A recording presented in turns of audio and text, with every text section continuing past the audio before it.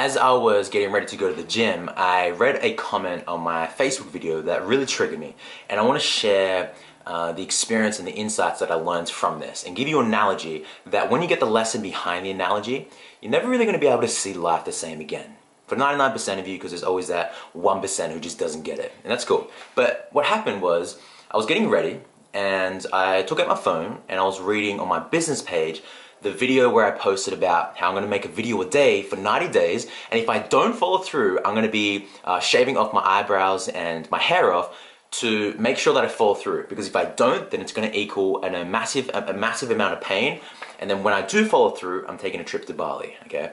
So I was reading the comments and somebody said, shaving off your eyebrows and hair is going to cause you zero pain, right? And what happened was I became so attached to my view, my perspective on the situation, because for me it is going to cause me pain, but then somebody went against my view and then it triggered me. It made me a little bit angry because they weren't seeing what I was seeing. And I'm sure you're a human being just like everybody else, and there's times where you have an idea and somebody else goes against that idea, or you have a perspective on something and somebody else thinks that's wrong, or somebody else thinks something different, and then you get angry, you get triggered. And what we need to realize is that there are three truths. There is your truth, there is my truth, and then there is the truth. And the truth is that everything is always neutral, and it is your label that you put on the experience that then becomes the experience.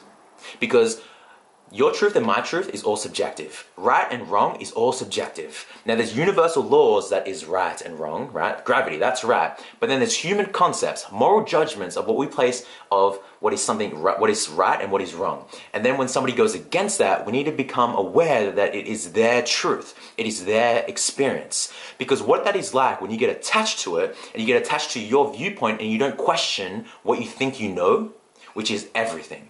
Questioning what you think you know. Socrates once said that the only thing that I know is that I know nothing.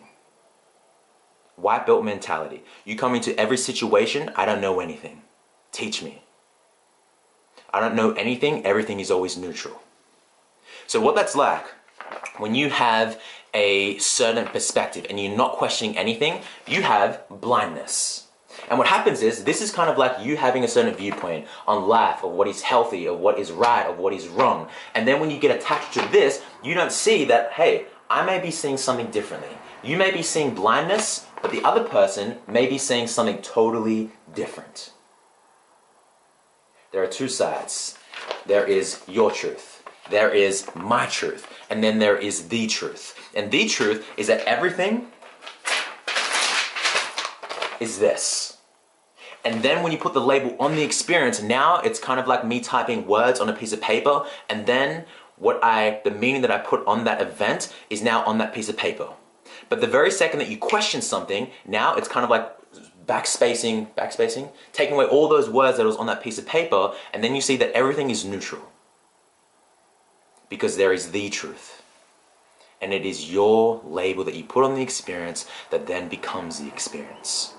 So I just want to share that, because what I learned from that is I had to go, cool, that person may be just seeing, that for them, it may not be painful for them to shave off their eyebrows and to shave off their hair, because they may not give a shit what people think. But for me, I'm still working through caring what people think, and that is painful for me to shave my hair and my eyebrows off.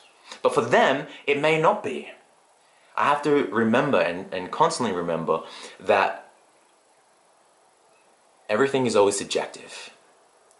That there's always a different side to your perspective. And to question, for me, to question what I think I know. Because the very second that I get attached to an idea, I cut off the perspective that other people could have. I just wanted to share this quick video, and I really hope this helped you out. Comment, share, subscribe if you're on my YouTube channel, and until I see you in the next video, remember to love all living things, and most importantly, love thyself.